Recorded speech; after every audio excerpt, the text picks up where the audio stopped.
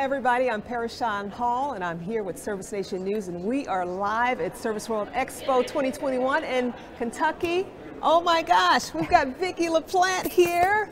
What a legend. Vicki. Well, Parashan, it's wonderful to be here at Service Nation Expo. If you're not here, please, please, please do whatever you can to be here next year. Absolutely. I just have to say, Service Nation and the group, everything this company is about giving back to the contractor, Parashan, and that is the reason why in 2016, when John and I were really ready to retire, and Matt Michelle comes to us and he says, well, what do you think about working with us a little longer? Service Nation is the only company that we would have ever gone to work with, because they have our same passion for contractors and our same sense of integrity and caring and compassion. Absolutely. So that's why we've given it 5 more years, guys. We're so happy about that. Well, tell us, you were speaking about compassion and all of that. Tell us something about the Joe Grow Foundation. The Joe Grow Foundation is a 501c3 charity that Service Nation is partners with. We help anyone in the contracting or construction industry lead back to a purposeful, productive life. And that's anyone who's been injured or had an illness causing a life-altering change, in their life, and a way for them to become productive again and purposeful. Right. And we are very compassionate about it. In the last 10 years, we have raised $750,000. Wow. We've given back to 71 families, and Pearson, that's the critical awesome. part. It's not just the individual that we help by building a ramp or helping with a wheelchair conversion. The whole family is impacted, because they can go do things as a family again. Yes. It's so touching. Warms my heart. Absolutely, and it's so worthwhile. Such a worthy foundation. Well, thank you and so we thank much. you for your work in that, your continued work. Well, what is your experience at Service World Expo so far?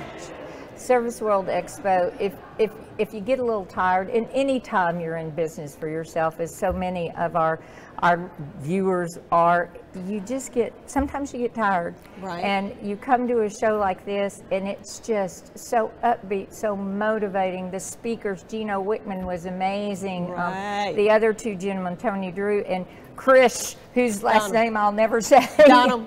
Chris Donham. Oh, God. He was, just so uplifting and exciting, and you can't come to a meeting like this, get exposed to all the information that you get exposed to, and not go back just ready to take your business all on again. Right. Absolutely. No matter what's thrown at you. Absolutely. Well, we have the great fortune of having you and your husband John be our keynotes today. Can you give us a sneak peek into your talk today? Sure.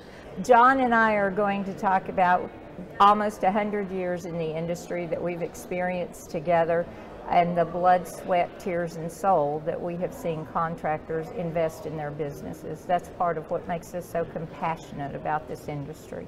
Excellent. You said something that was pivotal, though. We had a little rehearsal earlier, and I'd like you to share that, because we want to get the word out about where we're lacking in a certain area in plumbing, as you mentioned. Yes. One of the things we are seeing, Matt Michelle asked us to comment on some of the ways we see the industry going in the future. And I think one of the huge opportunities, you got to remember, guys, John and I are baby boomers, and even though there aren't as many of us as there once were, there's still over 70 million of us. And it's that concept of aging in place, in both in the remodeling world, the plumbing world.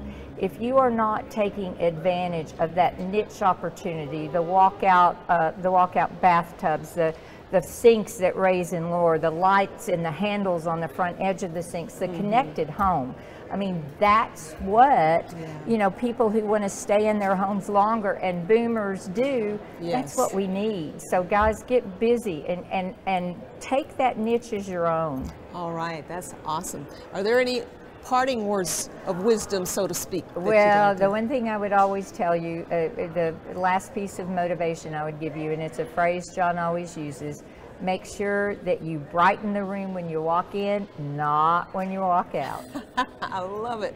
Well, thank you so much, Vicki. Absolutely. We appreciate you and John and all of your contributions. And of course, John is going to be honored today in the Hall of Fame, the Contracting Business Hall of Fame, and we're excited about that. Absolutely. All right. Look at that beautiful woman. Thank you, love. All right.